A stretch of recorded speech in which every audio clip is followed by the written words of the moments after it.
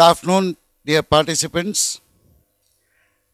I hope you have completed your lab assignment and have assembled back into the classrooms. This is an extra hour. We realize that we have some additional useful things to share with you. So I had requested, in fact, a couple of my colleagues to organize special talks. The first one to have agreed is my colleague, Professor Kavi Arya. He is an expert in embedded systems. In fact, he drives much of our robotic activities. And his penchant is to use these robots as sort of learning equipment. So he's going to talk to us about robo-enhanced teaching today. I'm very thankful to him for sort of adding value to this workshop. One natural question which might arise in your minds is that in an IST workshop on databases, why are we talking about robots? So let me tell you why I think, two important reasons why I think this and this kind of talk are important. First of all, while traditionally the databases are supposed to be residing on your regular servers containing data, mostly concerning the businesses such as banks or manufacturing industry or whatever, increasingly that facet is not true. In fact, not only in IIT but at many other places there has been work going on. On one side, very large databases, but on the other side, micro databases. You would have heard of, for example, microchips called smart cards. There has been a lot of activity on smart card databases which will hold a variety of useful information for individuals. In fact, the unique ID program of the country, through its various agencies, user agencies, expects to give smart cards to every Indian eventually, which will hold not only the pertinent information about user ID, but many of these cards, when used for financial transactions, could hold small databases pertaining to the financial information of the individual. Clearly, databases encompass the whole world from micro to macro. Additionally, if you notice the spread of information technology in the human society, which started with mainframes, which continued with the onslaught of small servers, which continued further with the onslaught of PCs and laptops which we use, is actually continuing in an exponentially increasing fashion through embedded systems. We see these embedded systems every now and then in the real world, whether it's a washing machine, whether it's a TV, whether it's a small digital watch on your hand. Practically everything has a processor, has memory, and now increasingly these fellows will have databases. It is important, therefore, that we are able to connect our knowledge of the exciting field of databases with what are the possibilities with other associated dimensions of IT, most importantly the embedded system dimension. The second reason why I think this talk is pertinent is because we are going to see, Professor Kavi Arya is going to share with us how robots can be used for enhanced teaching. There are in fact attempts here on setting up virtual laboratories, setting up a collaborative learning environment where small robots would be in the hands of participants at remote places, and talks and lectures could be conducted from one place where experiments could be done at various places, very plumbly falling in the domain of the kind of workshops that we are conducting. So I am happy to welcome Professor Kavi Arya here. Thank you, Kavi. Thank you for agreeing to give this talk. I'll just give a brief introduction. Professor Kavi Arya did his bachelor's in England and did his PhD from Oxford and worked in the coveted IBM research labs for some time before he came back to India. He was actually working with Tata Research and Development Center at Pune for quite some time before some of us could sort of lure him to come back to academics. He has been with the School of IT for many years and now with the merged Department of Computer Science and Engineering. and spearheads our activities in the embedded systems, specifically on the robotics side. So thank you very much, Kavi. All yours now. Thank you. Take care. Okay, where should I start? Thank you for a very apt introduction to the relevance of this embedded systems talk. You provided the very important link into what I am going to speak about today. This is very right. There are so many ways to motivate this talk. For instance, I will give you a totally different way of looking at things as to why it is important that we study this area, right. Robots and embedded systems are basically computers inside devices. Typically, these used to be single functional and the computers used to be very small with very small memories and stuff like that. But now, what you used to have in a mainframe in the old days, you are getting on a phone, and now as embedded intelligence, if you like, even in things like room cleaning robots and other kind of robots that you get. So, it is extremely important, given the kind of scenarios that we anticipate in the future, that we study this area of embedded systems and robotics. Robots and robotics has been cloaked in very, very high tech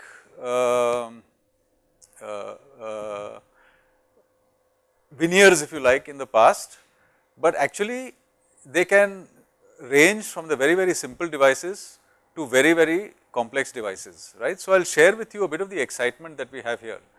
So, I teach a subject called embedded systems, and two flavors of this run at IIT Bombay at the same time. In the electrical engineering department, we have this subject taught as building things out of microcontrollers, right. And in the computer science department, we teach given things, how do you program it. So, we call it embedded systems software, where we teach a software centric view of an embedded system. So, we talk about the vocabulary of embedded systems, we talk about how different they are from conventional systems, and the sorts of software that you need, the real time operating systems that you need, the theory that goes into it, and new languages like model based design languages like STRL, Lustre and SCADE to build these kind of systems. So, what I am going to share with you here is something much more specific. We have a project from the MHRD called Yantra, where what we have done is, we found it very useful to develop an educational robot through which we have taught embedded systems over the last 5 years. So, we have kind of evolved these robots, and the robots are now at a point that we can actually deploy them in engineering colleges, right. So, you can think about how to incorporate them in your curriculum, whatever you teach. I will give you an example where there is a pressing need for devices like that. Typically, many BE engineering students in the final year want to do a project, and they are very hard pressed for ideas. Many of them I found in engineering colleges want to do a project with robots and robotics, right. And they find that first of all, robots are not available in the market. If they are available, they are too expensive, and they are imported robots, which if you buy, there is no support, and if anything breaks, you had it and it is too expensive, and the next year nobody has got any robots. So, typically what they do is that they go about building their own robot, and they buy components of the market, build their robot and say that okay fine, I will do a project after I build this robot, and they find that by the time their time is up, the robot is half built or it is a very kludgy robot, and they just write up the report and go away. And next year another student comes who wants to do a project in robotics and does exactly the same thing. So, you are not able to go beyond that. So, what we have done now is that we thought we were creating a robot, but what we have actually tried to create is an ecosystem. That means, once we put these robots out, you should be able to service them, maintain them, buy spare parts and all that, and we have tried to create the entire environment, and we have tried to make these robots available at a low cost. So, we have licensed these robots to manufacturers outside, and the entire design of our robots is open source. So, it is up to you to take it and refine it and improve it and so on. So, let me get on with the talk, and The overview of the talk is this. I shall talk a little bit about the Yantra project. Our vision is we want to create engineers who can build complex machines. Okay, that sounds vague, but typically problems in life when you get them don't compartmentalize themselves, they don't say I am a database problem, I am a real time systems problem, I am this problem or that problem. It's just a problem that you need to solve, right. And increasingly we find that the most interesting problems are multidisciplinary. That means they don't fall into one domain. Like for instance, increasingly we see all these devices around us, right. Like for instance, an iPod and an iPad and all these kind of things. These were not built by someone saying I want an iPad and this is the specs of it, now you go away and design me the hardware and you software guys, you build the software for this. That is not how it works. It is a team activity. You have the algorithm experts, you have the battery technology experts, you have the display technology experts, manufacturing technology experts. Steve Jobs there saying that look, this is what I want. So he comes up with this is what I want, it should be this size, this is what I should be able to do about it, and you guys, you tell me what I can do, right. And they sit down and negotiate, because if for instance he says I want an 8-hour battery life, right, you have the choice between putting a very big battery which will make the device very, very bulky, or you can make the algorithm, right, all the codecs and all that inside much more clever, so they consume less battery. So there are lots of compromises that need to be played out between these engineers, and typically they design these kind of products by sitting across a table and negotiating, right, what will be the impact of this compromise and so on. So the mindset required to build these kind of products is very different from the typical mindset of an engineer who just is doing some software development and things like that. So this is what we want to create, a kind of a tinkerer who can think about needs in the marketplace, and they can think of some automation to answer that need, and to build that technology they will need databases, real time systems or whatever it is, and produce a product to put out there in the marketplace, right. So we will talk a bit about the Yantra program. We have a core team at the moment led by our program manager Malti Baru. We have someone in admin and a workshop team. So I will talk a little bit about these workshops that we do. And we have an educational robot that we have developed, which has been licensed out and it is available online on the net, and we will go into more details. So this is the motivation, this slide. I typically start my embedded systems class with this slide, right. So these are metaphorical indicators for various disciplines, like for instance you have a microscope here which refers to pathology and medicine, science and things like that, handcuffs for forensic applications, military applications, there is a tank here, consumer appliances, there is a kettle here, ships, there is a boat here, music, there is a guitar and so on. Can you think of which of these areas of our lives do not have an embedded system in it, right. I will pause for a moment here.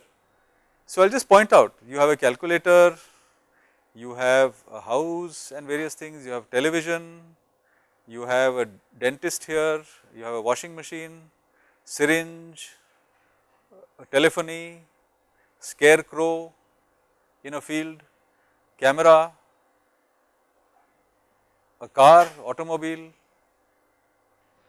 a saw, traffic lights, a balloon. In which of these fields do embedded systems not occur? So if you think about it a little bit, actually they are in every aspect of our lives. In a car, almost 30 to 40% of the cost of the car is in the electronics inside a car, right. Electronics, steer by wire systems, your engine control unit, your anti-lock braking system, your transmission control unit, especially the high end cars, about 40% at least of the cost of a car is in the electronics. And wherever we see electronics, I just see software, right, software which is running on some hardware. So this is increasingly, as you can see, the scope and the size of the entire market of devices which need embedded systems programmers, right. And there is a distinct change which is happening from the use of computers to computers which are embedded everywhere, right, in your devices, in your clothes, in your appliances, and at your workplace, home, everything. And there is a complete change in the interaction of these devices, growing number of critical applications, and they are infiltrating our lives. So, we need to know more about how to look at these things and how to build these things. So, that is the basis of our embedded systems course, and what we are trying to do is sensitize people to the kind of changes which are happening around them, right. Changes, computing without computers, what does that mean? There is tremendous changes in how we design and deliver computer power. In the old days you had mainframes, a few mainframes could do all the jobs that you want. Now computers are everywhere, right. You have reconfigurable computing, where through just a few commands and in microseconds you can load a new hardware onto an FPGA and get essentially new hardware, right. And everything is speeding up because we are turning software into hardware, right, and there is no computer there to slow us down anymore. My PhD student Samir Sasrabuddhe has just completed a PhD where he takes a C program, you give him a C program and he gives you hardware, right. So, he converts that C program code, if you like, into an automaton which he can burn onto an FPGA, or you can build an ASIC out of it, or what have you. So, that totally changes the way you think about software and hardware. There are new ways of designing and delivering computer capability, right. Like for instance, originally we had mainframes, then we had PCs, now mobile phones, right. And increasingly you have the cloud, the network is the computer, right. Nobody wants to play around or fiddle around with their PCs and desktops, there is too much of a pain, antivirus software and the OS and the machine becoming slow. Why can't we rent out computing power from the cloud as much as we need, right. The entire structure of the electronics and the computing industry is changing. Now, many of you will know the answer to this. Who is the largest manufacturer of cameras, right? The largest manufacturer of cameras, right. Some will say Canon, some will say Nikon, some will say what, Panasonic, Sony, right. But would you know that the largest manufacturer of cameras is actually Nokia at the moment, okay, Nokia, the number of cameras that you have in the phone that people use as a primary device. And things are changing, right. It is changing the products that people buy, the way they buy and use them. Like for instance, we had tape recorders, now we have Walkman, then we had digital players, then we had the iPad and iPod, and God knows what will come next. Books are becoming redundant with these new iPad like devices, right, and Kindle from Amazon.com and so on. And mainframes are becoming smaller, mini computers, PCs becoming servers, and now they are all moving back into the cloud, right. And this is all changing how money is made from delivering products to customers, typically electronic products, right. In the old days, it is physical things which made money. Now it is basically vaporware and ideas that make money. In fact, a colleague of mine who was the head of marketing in TCS, this was about 6 years ago, told me, Kavi, it's amazing, right. In the old days, it used to be money which used to make money. Now it is ideas that make money, right. So, we need to think about all these things, and we need to consider what our place will be in addressing the kind of challenges that come out of these things, right. We need to think about devising products for the local marketplace. So, one challenge we throw to the faculty who visit our workshops here is that we tell them that once we have shown you how to use these robots and we have shown you how you can incorporate it into your curriculum, you must be stimulating students to work on interesting projects. You should look at your industrial catchment area, the industries which are in the vicinity of your college, and think of what kind of automation you can build for them, right, and hatch these as student projects and maybe become a consultant to the local industry in automation and things like that. So, these are the kind of changes we are hoping, because the society that you are living in is going to distinctly change. In India, we might not have the burden of legacy. We can skip several generations of technology to jump into the latest, as has happened with mobile phones, right. We could never have thought of the huge deployment of mobile phones that we have in this country 10 or 20 years ago. I suggest that we look at robotics in a kind of similar way, right. Like you find PCs now, you are going to find robots now, but they will not be like the Star Wars kind of robots that you see. They will be intelligent little vacuum cleaners, they will be little floor sweepers, they will be dishwashers, right. Buys are becoming very expensive, you do not get buys anymore, right, to do your dishes and to clean your houses and so on. And if they come, they are very unreliable, and increasingly with the better state of education in this country, they will not want to be buys anymore or maids and things like that. So, you will have to think of automation. Now, much of the automation that comes from abroad is suited to situations abroad, environments abroad. They do not suit our requirements, right. Small houses, lots of clutter, wetness around, humidity, all these kind of things. So, we need to think of ways to build these kind of devices for our own uses at cost points which suit our requirements, and typically we will not be able to import these devices, right. So, we need to build up these skills. So, that is what our goal is in this Yantra project. Every child needs to be equipped with this kind of knowledge for the future. Okay. So, here is our objective to trigger a robotic revolution, right, rather grandiose, right, aim high and you reach somewhere interesting. And how do we achieve our goal? We share our knowledge and we encourage you to share your knowledge with others. So, we have started giving workshops. We have covered some 120 colleges, where we call 2 faculty from each of those colleges. We train them in the use of the robots. We introduce them to all the course material here. We show them how to run an embedded systems project and things like this, and then we equip them with 2 robots each, and they go back to start exploring. And then incrementally, I will share with you now how we can have a greater engagement with the colleges. So, we design, deploy robots for teaching in engineering colleges. We conduct workshops for faculty and for students, and we partner with more colleges, right. If we find some enthusiastic faculty in places, we would like to partner with them and see what we can do with them.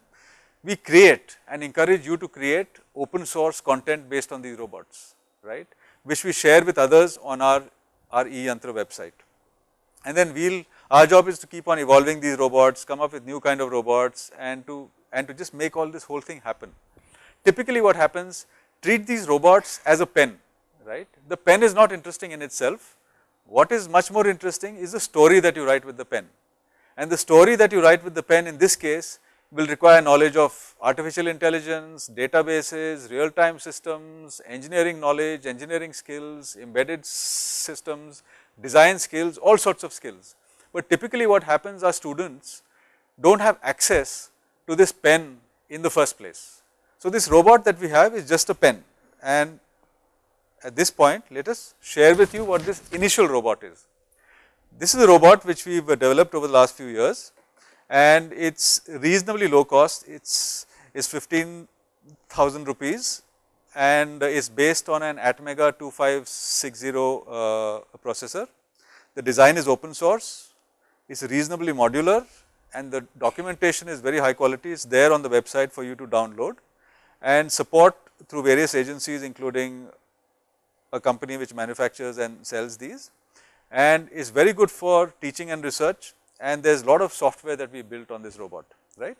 So, I will just describe this robot to you. It has got 5 proximity sensors which can sense up to 1.5 meters to millimeter accuracy, right. It has got an LCD display, it has got touch sensors, and it has got 3 white line sensors at the bottom with which it can sense whether it is on a white line or not to help it navigate. And all the signal conditioning is done on the lower board, and the upper board here is a daughter board on which you can use various processors. Like if you are teaching an 8051 based course, you can put an 8051 daughter board and you can write 8051 code, or you can have an Atmega 2560 daughter board, or you can have an ARM 7 based daughter board, or we are creating new boards with FPGAs on it and things like that. Okay. So, this project tries to address the weakness of our education system, especially in computer science, where there is a lack of experimental skills, right. So, we will come to that. We have used these robots very successfully in courses like microcontrollers, embedded systems in computer science. It has been used to teach a mechatronics course in aero, control systems course, sensors and actuators, instrumentation, measurement and calibration, and so on. Okay. This slide just shows you the situation that we found on the ground about 5 to 6 years ago, where the cheapest robots were about 30 to 40,000 rupees on the net, and even if we bought them, they would not come with support and things like that. So, that is when our initial versions were about 12,000 rupees and 15,000 rupees, and since then we have developed these robots to be reasonably rugged, right, as we will discuss. So, this is a slide that just shows you the various kind of kludgy robots that we built along the way in arriving at our nice robot. And the ecosystem that we have, which you folks can use, is we have 3 different flavors of robots at the moment with different processors. We have documentation for each of these. We have an extensive hardware manual and a software manual and things like that. We have teaching material, which is lecture slides, course notes, assignments, quizzes, how to set up and administer this lab, lots of project videos, and more importantly the code, right. So, you can take somebody else's story and build on it. Okay. I will give you a small demo of the sorts of projects that the students have done. There is support for this on a website called eyantra.org. And there is a company which manufactures these robots, and there will be more now, and it supports it with spare parts and all this also. Lots of participants till date, like for instance National Institutes of Technology and other colleges. Okay. This is the first workshop that we had in December 2009, where there was one Professor Nagla there, who took all these things and very enthusiastically deployed it at NIT Jalandhar, and we were very happy to see a few months later that he sends us back an update saying that our students have been have learned the basic skills of this embedded program and mobile robot in a workshop that we came back and conducted under eYantra at our college, and after that these guys, the students actually bought components locally and built a very interesting robot, and then got written about in the local newspapers, because this little robot of theirs goes and cleans up a barber shop, right. So, it is the same robot, but with a little vacuum cleaner, it goes and picks up all the hair in a barber shop, right. So, this is what they were able to do through participation in the eYantra program, if you like. This is what our undergraduate lab looks like at IIT Bombay, where we have everything on a laptop, and we have a robot which they program through the laptop, and they do some very interesting projects, right. I will show you a video actually of this. Okay. So, what I will do now is that let me show you a few videos. We have a problem with routing the laptop video directly into the video feed, but what we have done is that each of the faculty who have come here, we have recorded them giving their feedback. So, you can share with your colleagues what you believed this workshop was like. Second thing was the programming technique they have taken, how to do it in a different way, and that was the biggest thing. So, I am sure you can't hear this too well. So, what I will do is that I will show you some interesting visuals actually. So, workshop was like kind of a turnaround for me. Like I actually saw how things work. Okay, this is more interesting. This is some of the lab projects which my last class had done.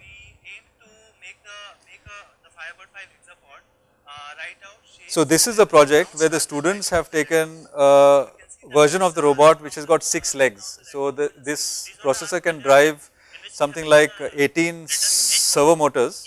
So we have a robot called a hexapod which can write on paper. So here's another variant. These students have made this robot climb stairs, and then once it reaches the stairs, right, it does something interesting.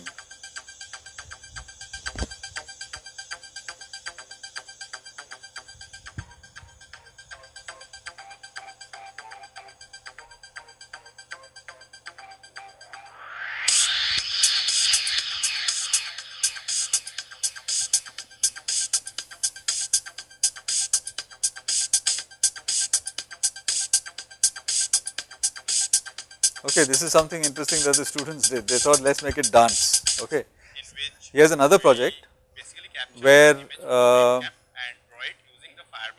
the students have captured an image, a sketch, then they've written some image processing software to skeletonize the drawing, and from that they've vectorized the drawing, and then they've made that, they made the robot draw that sketch on a sheet of paper, right. So this is how, for instance, it was drawing the sketch.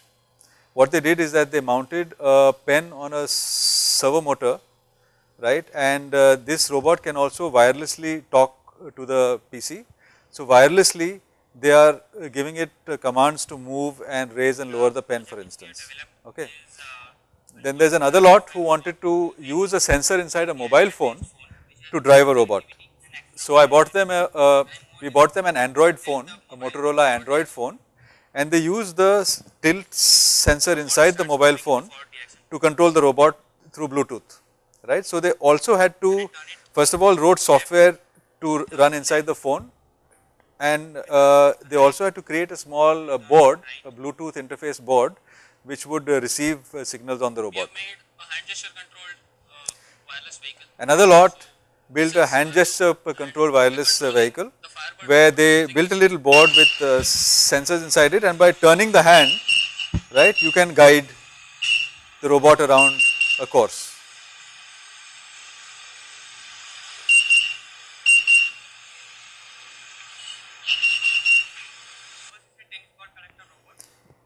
Another bunch of guys built a tennis ball collector robot, which has a little video camera mounted in the front, and the image processing is happening on the PC. So it's seeing an orange ball, then it goes close to it and picks it up with arms that these guys have made. And it will stop at a distance of 10 centimeters from the ball. And now, as you can see, the robot scans for a blue basket,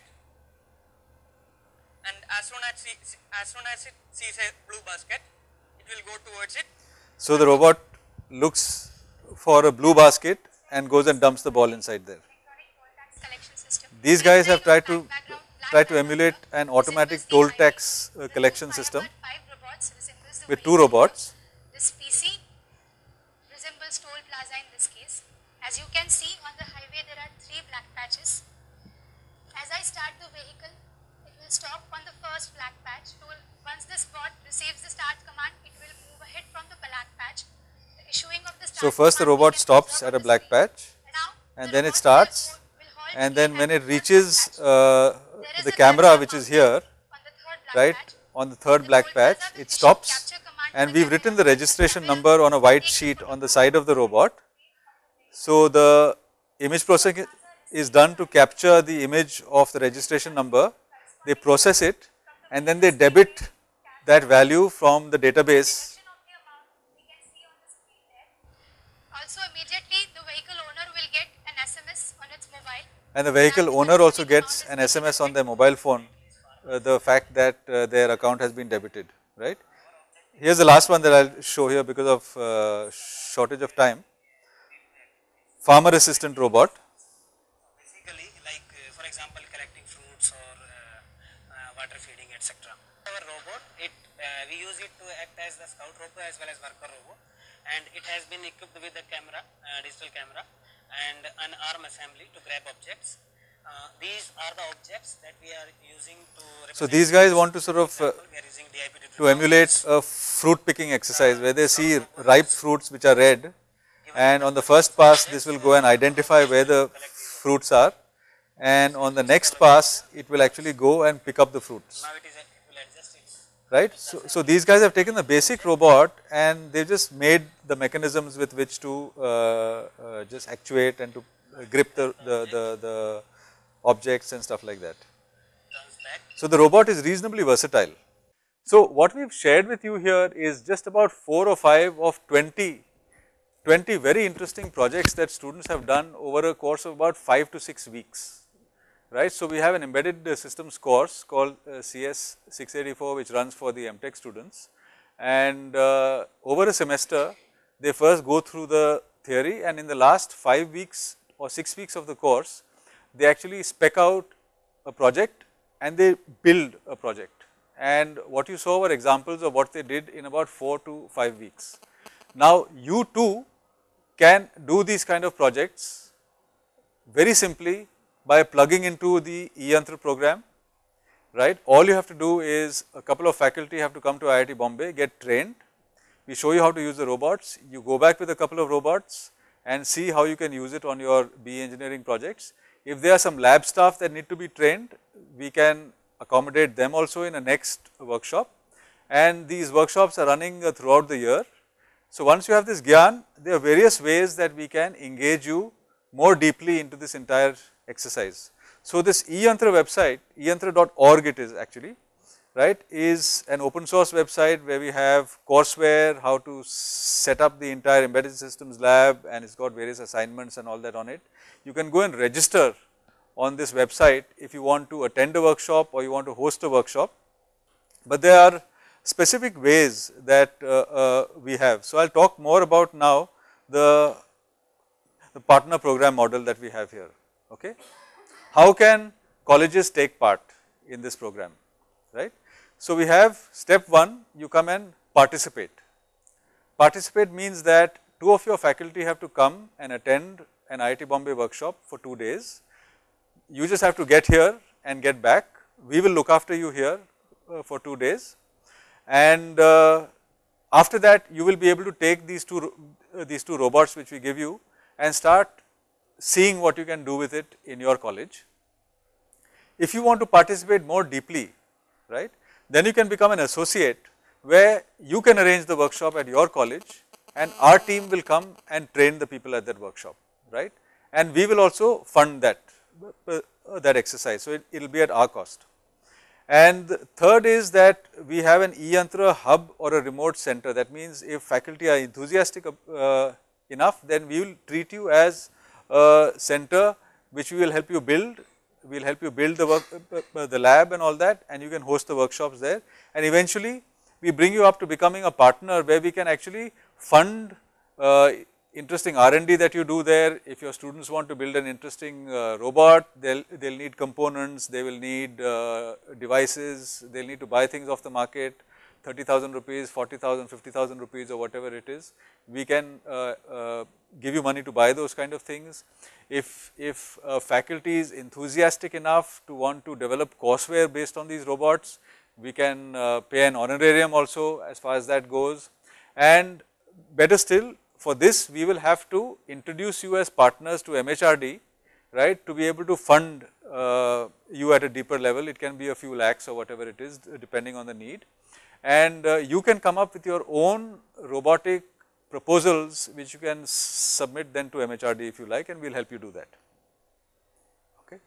So details of this, right. Step 1 is participation, send 2 faculty to us, they get exposure, they take back 2 robots with them, we give you a certificate that you have taken part in this intelligent robotics workshop. There are no fees involved, we provide you accommodation and boarding and lodging. You can send back key students who you feel will help the program on the next workshop, and now the college has to fill up a questionnaire, right, giving us information about yourselves and indicating a commitment to deploy these robots in an appropriate way. Okay. Then an associate is where you host the workshop and our team comes and delivers the workshop, and we are hoping that after this you will become a hub. That means that you will conduct these workshops. So, we will equip you with the robots and all that you need to conduct the workshops, right. And in the process the host faculty will get trained, and the workshop cost will be borne by us, by the Yantra project, right.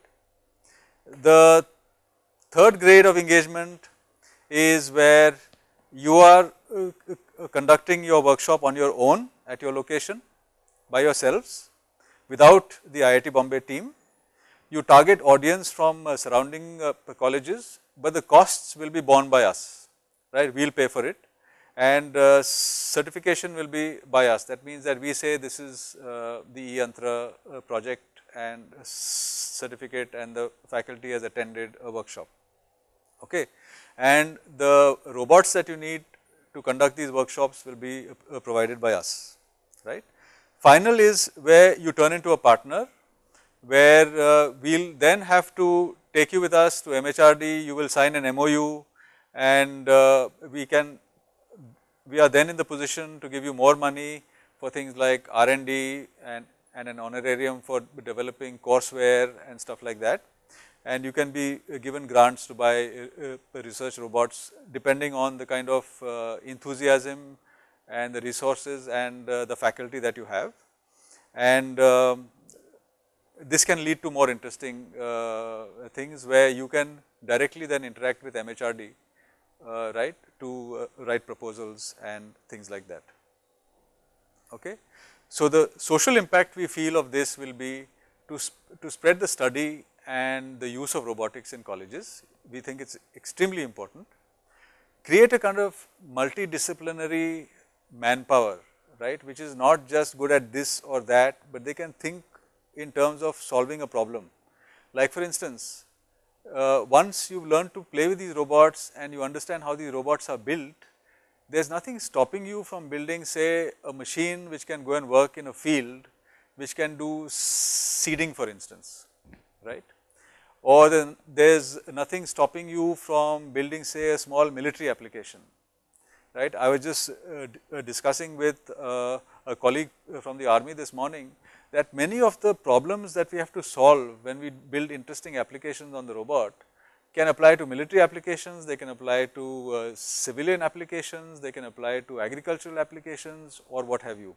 Like for instance, based on this experience, we have actually built and delivered an autonomous vehicle for a campus, which essentially what we have done is that we have built a control system into an autonomous vehicle which is like an electric golf cart, and it can autonomously navigate around campus. So, what we have done is that whereas our robots, they follow a white line based on sensors, these have this vehicle has got magnetometers built into the bumper, and we embed small magnets 1 foot apart on the road slightly below the ground, and this vehicle, it follows this and takes a number of, it takes up to about 5 people, passengers. So, it starts motivating you to study much more many other interesting areas. Okay. So, the game is to excite and motivate the study of engineering, right, and provide opportunities for entrepreneurship. That means your students might see openings for building various devices and automation equipment for local industry or for other uses, and they can actually build with this knowledge these kind of devices. And so, we are providing manpower for healthcare, automobiles, large number of industries, right, to show that engineering is not only about just solving this kind of problem or that kind of problem or writing software for a system. It can be really fun, right, and we find that these robots, they really excite the students, right. So, especially when you are doing, say, a BE engineering project, half the problem is in exciting your students. Once they are excited, they can do amazing things on their own. Okay. So, this was the first lot of robots that we deployed. We had about 100 of them, and this is what they looked like. It looked very nice, and these have gone out to all the various engineering colleges which came and attended our workshops. And if you want to know more about our project, these are the important emails. The project email is eyantra@cse.iitb.ac.in. Bhuvna looks after our admin, so if you have some initial inquiries, you mail to bhuvna@CSE. Program manager is Malti, so malti@it.iitb.ac.in, and Malti will take a call with us on things like getting people for workshops, for arranging workshops at your college and things like that. So, I have written some important phone numbers also down, and there is a website page for registration which is given at the bottom, eyantra.org/ci/workshop/participate. Okay. So, this is what I wanted to say, and I think I am well within time.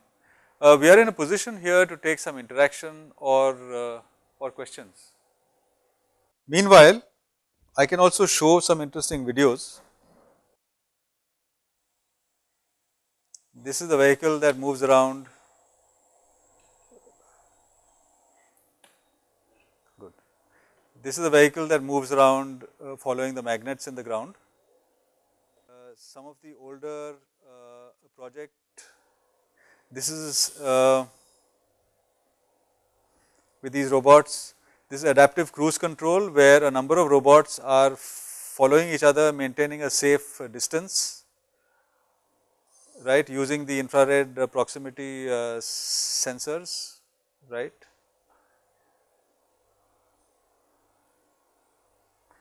And this is an interesting project done by a systems and control student, where he built an inverted pendulum, right, where there is a potentiometer at the base of this dundee, if you like, through which he controls a robot to balance a stick. So, this is the principle behind things like the Segway machine, which is the people transporter, which is 2 wheels, right. So, here is this again.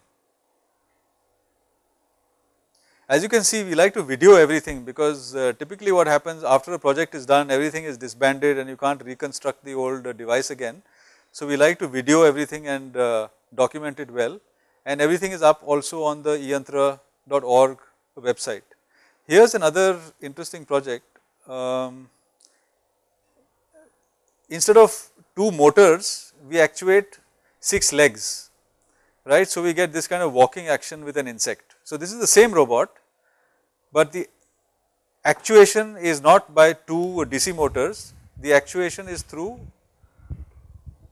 servo motors which are moving legs.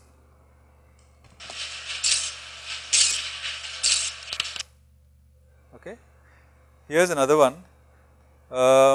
This is we were exploring lane merging, where 2 vehicles are merging lanes onto in an automated way. So, we are thinking about intelligent highways, and we found that we were able to get a couple of papers in very respected real time systems journals based on this work, because the problems were quite interesting. So, my colleague Professor Kriti Ramamritam had done this work with a couple of MTech students, right. So, these vehicles are doing adaptive cruise control and also automatically merging onto a highway. Okay. Show you some more. Okay, here is another one, where this is a soccer playing robot. This is about 4 years ago, and we have a camera on top, a webcam, which is looking at an image of the top of this robot, based on which it can sense the orientation and position of this robot, and is using that to move the orange ball into the goal, right, as you can see. All these are 4 to 6 week projects basically that students have done on the embedded systems course.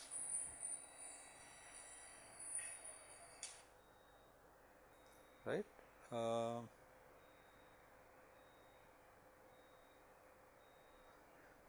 This is another project where we have the same robot, but actuation now is through 3 wheels, and each of the wheels has got a bunch of small wheels which run in a perpendicular axis, and by differentially driving these wheels you can get a left, right and front back motion also.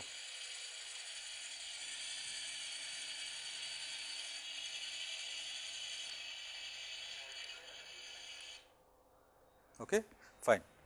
So, to put everything in a nutshell, we have got some interesting experience we would like to share with you. We find that robots are a great way to motivate students to do some interesting projects, and it motivates them to learn anything that you want. You can have database also on robots, where we find, for instance, what is a database actually? It is storing a large amount of data and processing it interestingly. So, when you find that robots are negotiating, say, a large space with lots of obstacles and things like that, they need to store interesting information in interesting ways, so that they can use it to determine what to do next, right. So, there are lots of interesting applications which can be built on this, and the interesting thing is that these robots, we consider them as a pen, and it is up to your students and yourselves to develop interesting applications, right, and write interesting stories with this pen, and to share these stories with other people, right. So, I have just shown you a small number of projects. Other students have done other interesting projects, and the nice advantage is that now we are in the process of uploading the documentation, the video, the source code, everything onto our website.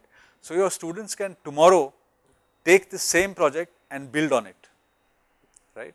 They can build on it.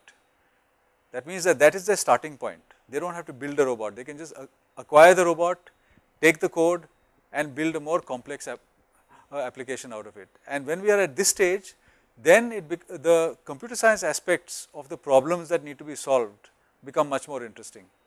You get problems in networking then, in communication, in image processing, in databases, all sorts of things, right. But you can use the robots to motivate the teaching of whichever area that you have, okay. So, I would like to pause here. There are some questions. I would like to give the floor to Walchand College of Engineering. Hello, sir. Sir, my question is, which programming tools are used with this hardware? And second question is, can we interface these hardware with the programming tools directly? Okay. Over to you, sir. Typically, these are open source C compilers to be used with the precise microcontrollers that we use, and we provide you the compilers, and depending on the processor which is available, there are ways, simple ways to just upload your code, right, onto the robot and execute it. These things become very mechanical, right. So, one is that you write your programs in C.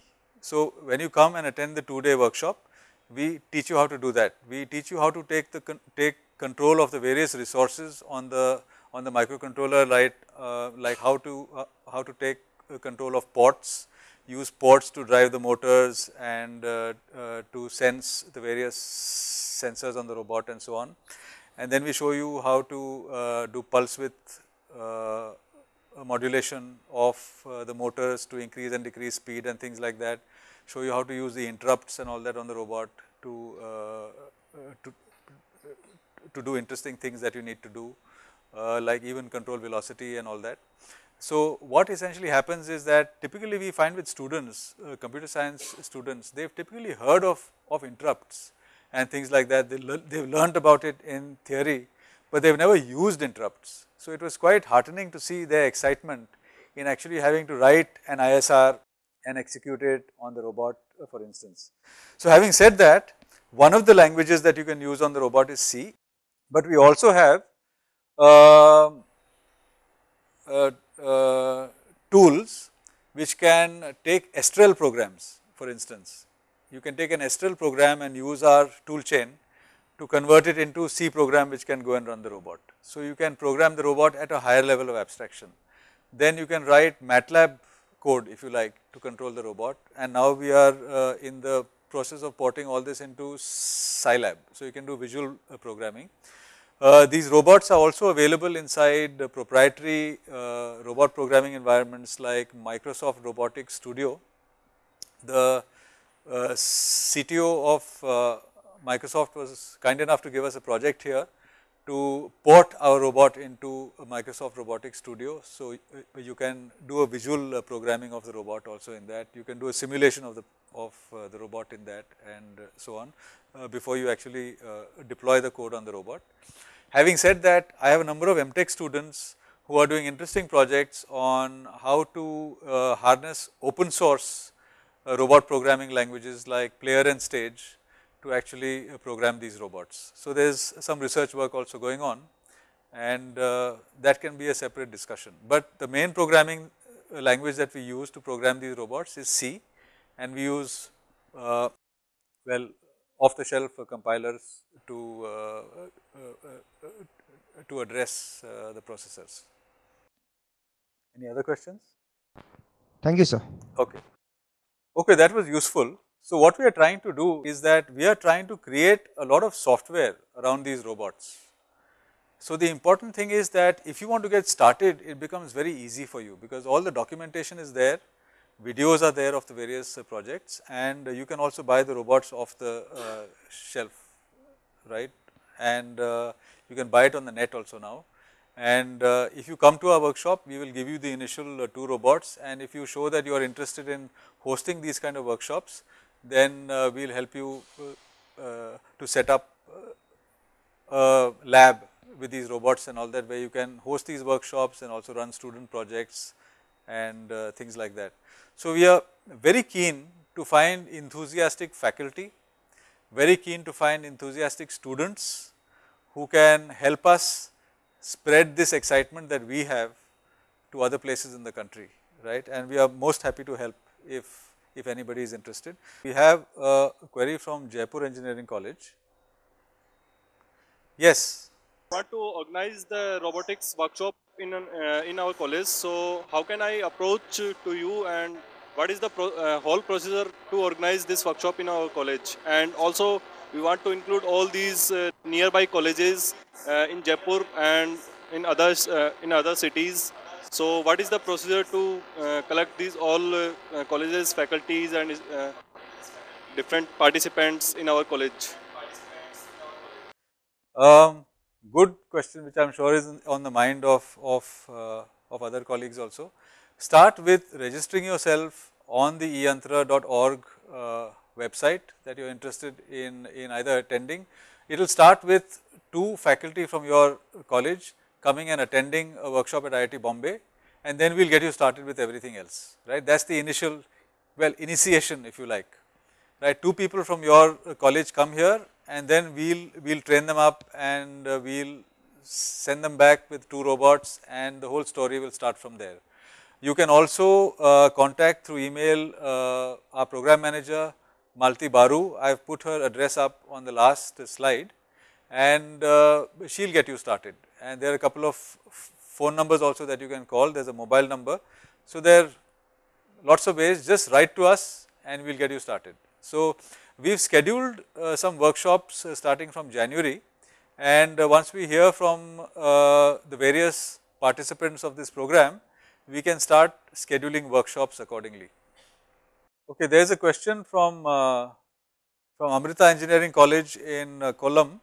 Want to develop some home cleaning robots. How? A good way to start is you can take the Firebird robots that we have developed here, and again send people down to us, we will train them, send you back, and then you can develop a home cleaning robot. The interesting thing is the algorithms that you will use, right. So, there is no one best algorithm. There are a number of home cleaning robots out there in the market, and they deploy a variety of algorithms, right. One I have seen which goes zigzag and covers a space. The other I have seen like the Roomba, it goes in a spiral kind of direction and covers a space.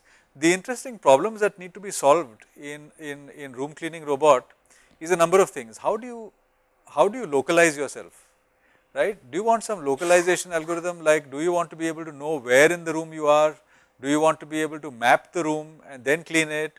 Or do you want to just blindly just go on spiraling and clean the room, whichever it is? So these things throw up a number of interesting questions, because each of these techniques of room cleaning impact the nature of the robot, the nature of the algorithm, and the cost of the robot, right? Like if you want to have very sophisticated positioning and mapping of a room, right, then you need something like a GPS kind of thing, but you can't use GPS inside a house. A GPS, a global positioning system, only works outdoors.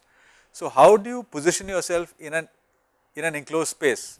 Then it's up to you to choose various ways. One is that the way we do it is that we mount a little webcam at a height, it looks down on the floor, and you can do image processing to identify where you are, right? Or somebody else did the flip thing, they used the webcam on the robot itself, and it would look at the ceiling, and by looking at the ceiling it would try and localize itself. So it's like you are lying down on the robot and you look at the fan, and based on the fan you know where the center of the room is, because the fan typically is in the center of the room, and then you localize yourself, you find the walls and all that. In fact, I have not shown you some other projects which have happened where a robot goes inside a space with obstacles and it tries to map out the room. So you have this notion of SLAM, simultaneous localization and mapping, where through its sensors it tries to figure out where it is moving around and it tries to reconstruct the boundaries of the room. So again, there are some very interesting algorithms that come out of this, lots of algorithm issues and stuff like this. Then there, another student had done depth mapping, where you take two cameras, like two eyes, and by seeing the differential images from the two cameras, there are algorithms with which to sense the depth of objects in front of you. So all this code is available to your students if they want to pick up where these students have left off. So there are lots of other interesting issues that come. If you use a very sexy algorithm, which is very high bandwidth processing and things like that, you will need a very big processor on the robot, right? So that increases the cost. So typically what happens is that most of the image processing that we do here, right, is done by having a video, a wireless video camera on the robot. These things are not very expensive, and it beams an RF signal to the PC where it has a receiver. So you are getting real time video from the robot, but all the processing is done on the PC, and the robot is just told how to move through the wireless communication, right. So typically most of the image processing algorithms that we have on the robot presume a PC on which the real time video feed is being received, processed, and the robot is being told what to do. But we are also working on a generation of a robot which has the processing capability also built into it, right. And we are hoping that once colleges jump onto the bandwagon, you might have some specific skills where you can build some interesting algorithms which others can use. And we were really heartened to see in the faculty who visited us, people who would make very good partners. We have specialists in instrumentation, in control systems, in electronic design, power electronics. So I am hoping that the more and more people come into the program, the more and more interesting code you will get to build on, right, presuming these robots. So maybe I should stop here, I have run out of time. There is one more question. So this is IPS Indore. Yeah, let us have your question. Query is this, as we are the computer people, so how can we contribute this robot designing? Is there any need of basic mechanical engineering or what? Okay, the question from what I can hear is how can we contribute to the robot design? Is there some basic mechanical engineering and so on? See, the robot is kind of has already been designed for you initially. So the basic robot is available, you can just buy it and deploy it, and once you start working with it, then you can start extending the robot. Now there are various ways to extend it. As you can see from the few videos that I showed, the students have taken servo motors and just integrated them into the robot. So typically what they will use is that there was one pod that we have. It's a kind of servo mounted pod which is typically used to mount a camera, and you can zoom, pan, tilt the camera, and you can control it through one of the ports, the expansion ports which are there on the robot, right. All these things are documented in the hardware and software manuals, and it's reasonably straightforward. And so using this servo motor, these guys built a device with which to do pen down and pen up when doing the drawing application. Similarly, others used another motor to control a gripper arm, to open and close a gripper arm. Others have made out of mechano kind of components a gantry with which a gripper arm can be raised up and lowered down. All these things are very simply interfaced with the microcontroller that we have. Once you got used to these robots and you studied the design of these robots, you can build your own robots, and you can contribute your designs onto the Yantra website. So there's nothing stopping you from making your own designs and putting it up on the website, but we would like to have detailed diagrams, we would like to have detailed information as to how to reconstruct what you have built. So there is nothing stopping you. This is all open source, it is to be shared with everybody, it is to help others also do what you have done and take it from there.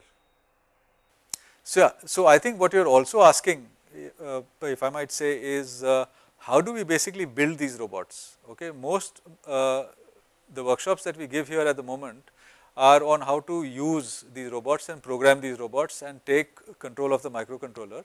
But the question you will well ask is, how do you build these robots? So we will address that in other workshops that we plan to have. At the moment we are adding an image processing module into our workshops because we have noticed that most of the interesting projects that the students have done have an image processing component to it. So we are adding an image processing module to this, and like for instance, typically we can cover this in about 2 hours. So we are just adding this into our existing workshop. So it's amazing what we can do in 2 days with you, right? You can go with a lot of knowledge, right? And then there are so many other things to do, like we want to know more about AI, artificial intelligence, and how we can use AI to control robots. So this is only a start. Watch this space, we will come up with more content that we will deploy on the workshops, and we are hoping that you faculty out there, once you get into the program, you want to develop special skills, hopefully you will share them with us and help us build specialized modules, like say control systems modules, or maybe even an AI module, right, with which we can illustrate AI algorithms on these robots. So this is only a start, and I shall stop here unless there are any more questions. Okay. So I think we call it a day here, and if you have any inquiries, please address them to the email addresses at the end of the presentation. We are happy to get you started, and this program is going to be greatly expanding this year. So the best time to talk to us is now, and once we have responses from at least this lot of engineering colleges, we will be in a position to schedule workshops to which we can invite you starting from January. So I strongly urge you to go to our website, register yourselves, whoever is interested, and write to us, and we will get you plugged into the system. Okay. So I shall stop here. Thank you.